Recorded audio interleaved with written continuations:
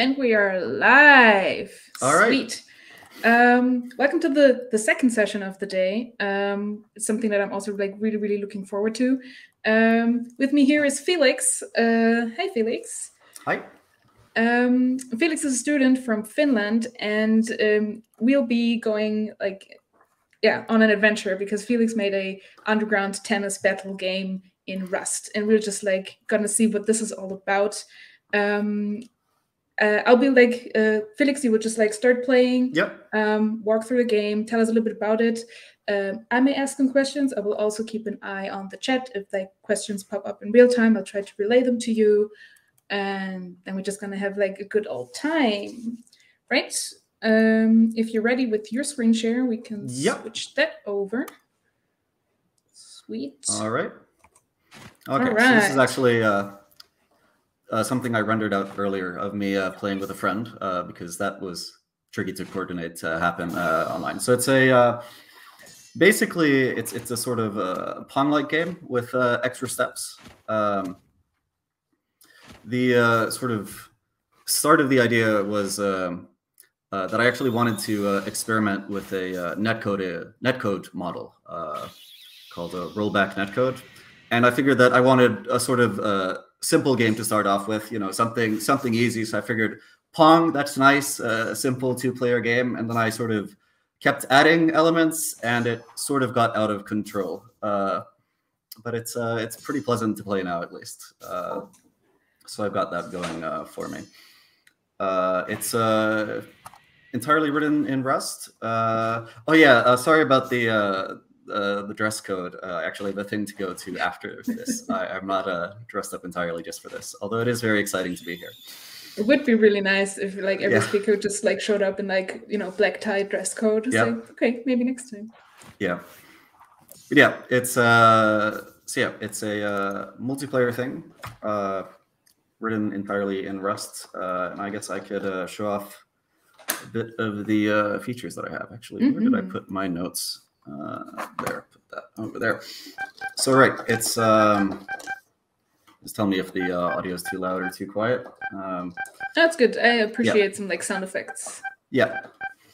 So it's sort of modeled after like fighting games where you have this pretty diverse roster of characters with different sort of abilities. And I knew that one of the characters that I wanted to have early on was somebody who just doesn't let you play Pong. So I wanted somebody that could just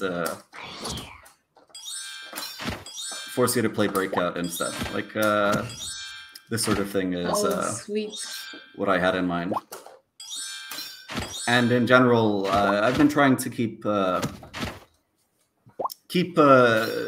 possible, keep it open to the possibility of lots of different sort of varied abilities that break the game in different ways. I'm pretty sure it's not balanced, but I'm not actually sure which character is the least balanced right now. So it's balanced in a way, at least. So yeah, there's a few different characters. There's an AI with a bunch of different difficulty levels.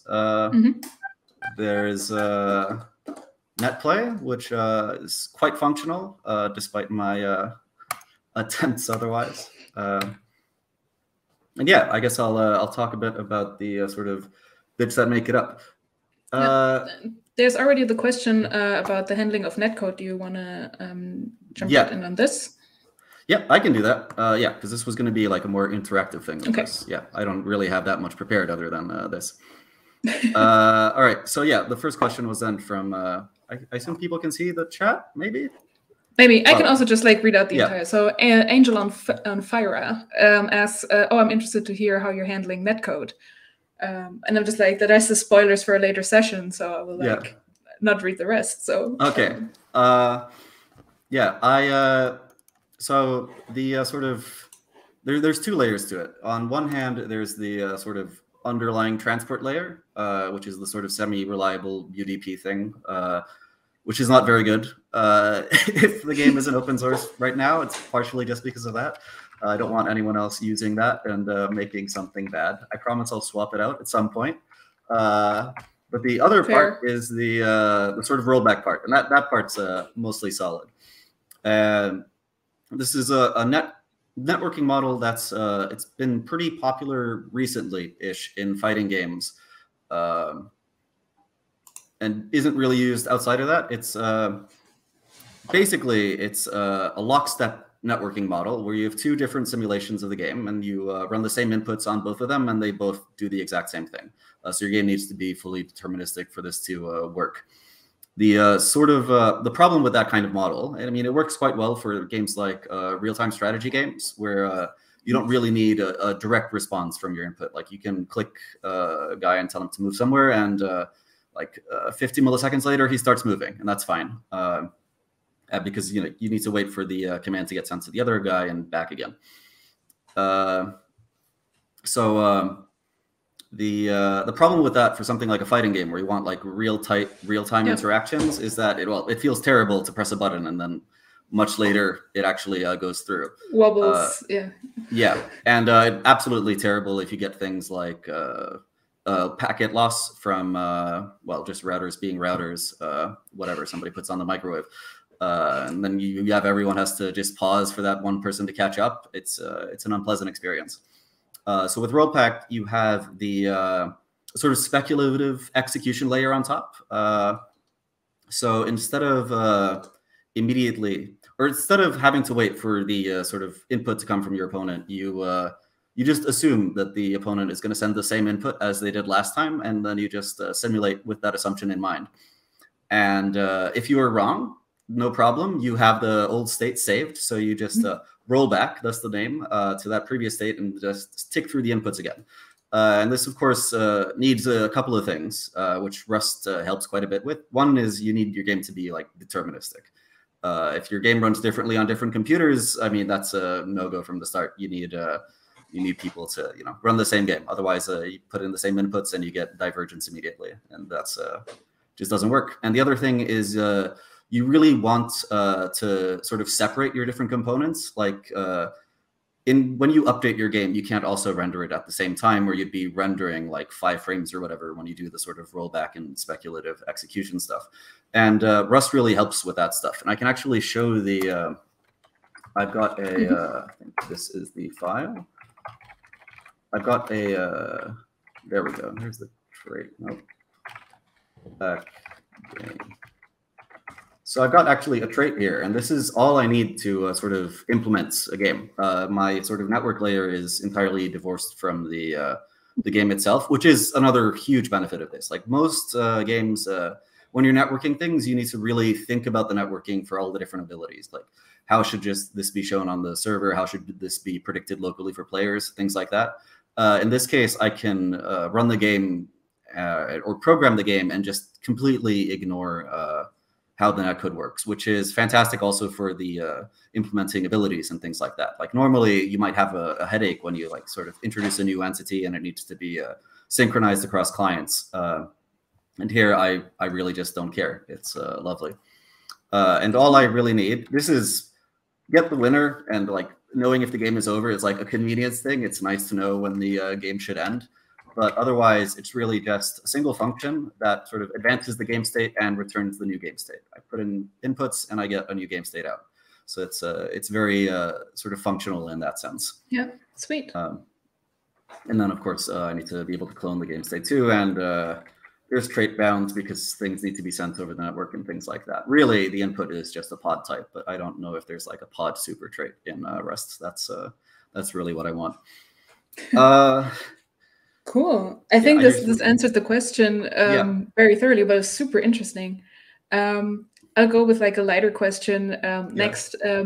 What's your favorite character to play as? We already saw the wizard, and that's a hard one because I mean I like them all in their own way. Like obviously you like your own babies. Like that's you can't pick. But if I'm gonna do, I mean, conceptually, like default is maybe the least interesting. Like she's really fun to play as, but also this is like literally the first character that I added. Actually, well, she does have curveballs and some supers and things like that. I have a folder here of, she's actually the sort of the oldest stuff in the game. I actually have, where did I put that folder? Somewhere on the desktop. That was a mistake. There we go. So This is actually default being played here. You can tell she's got the curveballs, which she still has. Make that a bit bigger. But yeah, the visuals here aren't quite as meaningful, which is a big problem. I found that once I added sprites, the game made a lot more sense to people. Different colored circles just really aren't great at conveying hitting a ball or being hit by a ball, things like that. But yeah, so that's like the oldest one. But I really like playing as her, and she's got some really tight things. I really like Witch recently, though. Actually, I'll do training mode. No, because that's going to reset things, I think. Let's see. This is, by the way, a fantastic feature to have. Just the training mode? A mode where you can just sort of mess around, like just having being able to sort of set up whatever scenarios you want. It's really helpful for debugging and reproducing things. So with this one, you can sort of like launch these arrows, and then if you press a button again, you relaunch them. Well, that wasn't supposed to happen. It's supposed to hit the ball. So there's a bug there. Oh, there it worked. Okay, maybe there's some sort of rendering offset here or something. Which I like conceptually a lot. I'm terrible at it so far because you have to remember which arrow corresponds to what. But I think this is why you put in like the numbers to see like, okay, what's the... Yeah, the numbers are sort of numpad notation. So like if you look at a number pad, you can see that, okay, 3 is in the bottom right-hand corner. It's a convention that they use quite often for fighting games because otherwise it gets sort of wordy talking about like bottom right corners and like a quarter circle from left to down or something like that. Yeah, so that's my favorite character conceptually so far. Cool. Although, well, I like a lot of the powers. It's hard to choose. Okay. Did you all like think of the powers and the characters yourself, or do you have like? Yeah. Well, I mean, I do talk to people, but I do also like I keep a sort of running document of sort of different ideas that I can sort of go together, and I do try to keep my my sort of design brain and code brain separate because like I find if I don't, it's very easy for me sort of. I mean, I suppose a lot of people that are going to be writing things in Rust and making their own engines have a sort of engineering mindset where it's like, oh, this is a really cool problem. Like, this is the sort of thing I want to do. And that sort of restricts creativity in a way. I mean, it lets you do some interesting things, but I also find that it's nice to sort of separate my design brain and code brain and have the designer think about whatever dumb ideas he has. And then the code me has to say, oh, no, how am I going to handle time travel? Time travel was actually, that was a big issue because I can roll back to well, quite late. If I cheat a bit here and give myself this is also cheat menus are fantastic. They do break replays, but they're really convenient for showing things off. I can time travel and run the game backwards for a bit with sound effects. Amazing. Which is fun, and like you can rewind losses and wins for if you really want to taunt someone, you can rewind and then win again. But that obviously causes, well, not obviously, I suppose it depends on how you have things set up, but it does cause issues, especially when you want your game state to be very copyable, because the netcode involves storing a bunch of game states. And then each of those game states also involves storing like the 500 past game states before it. So that ends up multiplying out and is a lot of copying. I try to keep my game states very flat as a result so that it can just be sort of blitted rather than having to actually go and chase pointers in boxes and clone all of those. But yeah, what else was there? Yeah, I think like when there's a question about like your design process, but also like Mark with the Q, how did you go about the art? Did you make it yourself? Oh yeah, is it an art? Nope, the art is all taken from itch.io. It's a fantastic website for people making indie games, both to sort of share them. That's where the game is hosted right now. They have a really nice pipeline for deploying to it too. And it's also a marketplace for assets and things like that. So there's a bunch of really cool stuff on there. And basically at some point, like the problem was usually I do a lot with programmer art, and that's mostly fine. But for this, I really needed the the sort of conveyance that you get with actual sprites. And it really does help the game a lot. I do intend on replacing it all eventually. But for now, I'm quite happy with it. Like you can really, you can tell what's going on. People are swinging things and hitting balls. It works out. There's one more that I also find quite interesting. Like, what's your design process, like design to implementation? Like adding new mechanics, balancing. Is it hard coded? Is there config files? Kind of. It's a mix. So I guess the design stuff. I guess. Well, maybe I just start with finding a sprite. I'm not sure at this point. It's a mix. I do have like some sort of concepts that I want to do, but what I end up doing is I do have basically. Characters are config files, but there's also a lot of hard-coded elements. So if I bring up, say, what do we have? The wizard? Nope, that's the witch. We could do the witch. So I use Ron, which is a sort of, I think it's Rusty object notation, which is a sort of JSON-like thing that's more in line with the Rust data model, so it has like native representation for enums and stuff. You also don't need to put quotes in front of all your properties, which is really pleasant. There's trailing commas. You can add comments, which is fantastic if you're like actually doing sort of significant stuff with configs. And I know I think Bevy at least also uses Ron. I know a few other people use it. I'm a big fan. So I have sort of basic properties.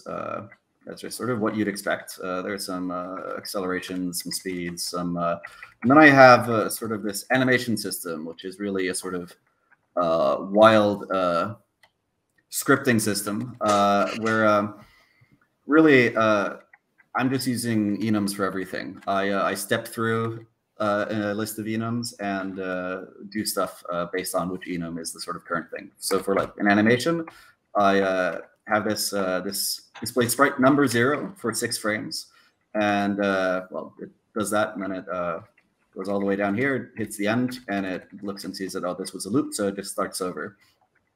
And a lot of stuff is pretty generic, like showing sprites is pretty generic, and then there's a sort of slightly less generic things like setting the velocity and the velocity target, things like that. Then you can do some sort of basic math stuff here too, because there's actually a couple of different enums that I will show off. And then a lot of stuff gets hard-coded too. Like the witch has the, this is my terrible subroutine system. Instead of like actual functions that you can call, because I do still want the game state to be very copyable, and this includes this. I also wanted the scripting system to be sort of simple. I just have like 4, I think, registers. So if I want to do an attack in direction 1, I just set the first register to be 45 and then execute it, and it uses that. It's silly, but it works quite well. But yeah, so for some other things, it's not generic. Like I like writing Rust. I don't really want to use a scripting language unless I sort of have to. For things like showing off sprites in sequence, Rust is really not a natural language. Like you need something like very coroutine and like super stateful to be able to handle that. So for that, like it's a nice sort of thing. But for things that are sort of more complex, like entity descriptions and like what spawning entities means, is I just add a new sort of instruction for it. So the spawn Dorito thing here, which is what the witch spawns. They're not really Dorito shaped yet, but I think they will be eventually. Eventually they'll be Dorito shaped. So yeah, here you can see my giant list of enums. So this is just an enum case, which takes a float and two vectors and another float, which means something. I should probably comment that, but maybe not.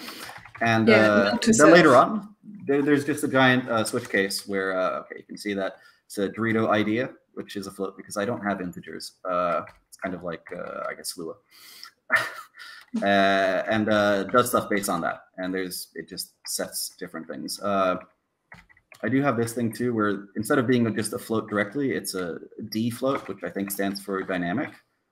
And you can do this, which is really just another enum, which could be either a constant, one of my registers, a V for variable, or some operation, or just a property of the game. So I can take a float and then multiply it by another float.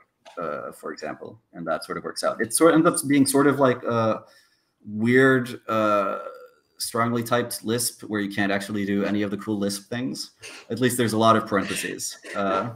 That's all you need for a Lisp, right? Yeah, I think so. I'm not a computer scientist, but I'm pretty sure that's how Lisp works. Sweet. Let me quickly check if there's more questions. Actually, like another thing that I know you did that's kind of like interesting is the resolution of the game when targeting I can talk about that. Yeah. So it's yeah. So I can actually show that the game is actually a sort of native 360p, and I ended up going for this partially just because a lot of the resolution is dependent on like what you need to show, right? Like there needs to be the big playing field in the middle, and you need to show off some stuff at the top and bottom. And the sort of initial size was just what was comfortable to show on my screen in a window, and also like sort of just arbitrary values. I think the playing field was 400 by 200. 800 by 400. So there's like two 400 by 400 sides for like each player, which was comfortable on my screen. And also is really terrible to like multiply to anything else. So nobody makes like 400 tall screens or 800 or whatever. So I ended up needing to resize it to something else. And I went to a lot of thinking about different resolutions. Like there's a lot of options. Well, not that many options, but there's decent options. But you wanna be good on 1080p, and you also want to look good on, or at least for my case, I wanted to sort of have a Switch or Steam Deck part as an option in the future, and those run at 720p. So you ideally want something that scales up nicely to that as well. And for pixel art, like it's not great to scale up by like 1.5 times because you get a lot of sort of different artifacts. So you're sort of almost bound to do 360p then, because then you can 2x scale up to the sort of 720p thing, which is actually what I usually run the game in, just because it's it's a comfortable window size, and you can also do 3x for the 1080p experience. This did have the terrible side effect of I've just gone by the principle of not having like a unit or anything in the game. Everything is just in pixels. There's no like the ball doesn't move in meters per second. It moves in pixels per frame. I think it is even. It's not even per second. So if you rescale the entire game by 2/3, I think it was, that has some unfortunate effects on all the data that you've already done. So I needed to go through and change basically every value to be multiplied by 2/3. I was thinking about maybe like just having that be the sort of internal resolution, be like the 400p or whatever I had. Or I suppose it was like 600p, something like that. It was very silly. But I decided that I could not live with that being in the code base. So I just had an evening where I sat and went through every single script and multiplied all the values by 2/3 to make them good. And I missed some of them. So like in some of the tutorials, you would spawn off screen until somebody thankfully reported it to me. But mostly it worked out. There are some really strange values though in the sort of configs now as a result though. Like I would not normally, like I don't try to do like super tight balance stuff. I do pretty extreme things and then sort of tweak it afterwards. But now, because I didn't want to like rebalance things as I rescaled the game, there's a lot of things that are like, oh, this thing moves at 5.66 pixels per frame. And that's, it's awkward values. Cool. We have one more question, which is also like a very interesting one. What are some of the long-term plans, full release or side project? I do want to have a full release for this eventually. It'd be nice to sort of get a publisher or something like that, just so that not so much for the game itself, but because it'd be nice to be able to have a proper soundtrack and art for the game. I think that could be very fun. I do have some people in mind for music and art that I would like to be able to pay to do that, and so that'd be nice. And I'd like to try and support it to get as decent of a player base as it can. Like it's obviously a pretty niche thing. It's a Pong with extra steps, but quite a few people who have played it have enjoyed it quite a bit. So I'd like to sort of make it easier to do that. But that's the sort of longer term plans. I don't have anything like sort of immediately planned. It is It's not feature complete. It's very rough still, but it's almost there. Like I have a lot of the sort of basic bits working quite well. It's a lot of the polish and then art and music and sound that's still missing. Yeah, I mean, like I personally appreciate a lot of like local multiplayer games because there's nothing more fun than like you know, inviting friends over and like playing on, especially the Switch. So this would be like definitely something I would recommend to a lot of my friends. It's like, hey, let's play some PaddlePunks. Yeah. Cool. I'm just gonna like really check the chat. Oh yeah, so this is also maybe like an obvious thing. Since this is kind of like Rustfest and Rust and Arts, do you want to like quickly run through the crates? Oh yeah, I could do frameworks that. and stuff that you use to what do we got? put this together. There's no frameworks per se. It's actually what do I got? The sort of base of the game is actually it's SDL2 for sort of windowing and input handling, which is a C library, but the bindings are quite nice. I've heard bad things about this sort of image drawing stuff, but I'm not doing any sort of rendering with it. I'm just using it for window handling, and that all seems to work quite nicely. And that's also something that it deploys on a lot of platforms. Like I know, for example, that SDL2 works on the Switch. So if that's something I can actually do in the future, I know that this is this would be a way of handling it. Although all of the stuff is pretty modular and divorced from each other, so I'm not too worried about that. The rendering is done via Gliam. I was considering doing Vulkan for a while because, I mean, if you're doing cool tech stuff in Rust, like Vulkan is a pretty obvious choice. That's what a lot of people do. But I just couldn't justify it to myself knowing the sort of sprites and graphics that I knew that I was going to do. Like I knew that I would spend a lot of time to draw like a triangle, and then I would need a second triangle, and that would be it. Like they're just quads. It's very unexciting in terms of rendering. So I just went for Gliam for that because it's a nice OpenGL wrapper, despite the warning on the GitHub page, and I had some familiarity with OpenGL before, so it's quite nice. What else have I got? I use a bunch of things for sort of resource loading. I think Luton and Hound are both related to audio. I think OGG. Actually, maybe Hound is for encoding WAV files, because I do that as well. I have a video export from my replay viewer. Very primitive, but nice for sharing content. I do recommend, like, if you have a game or you're making a game engine, having tools built in for sort of exporting video and stuff from the game is very helpful, especially if it's with replays, because if something cool happens, you don't need to have like OBS or whatever running as you sort of do it.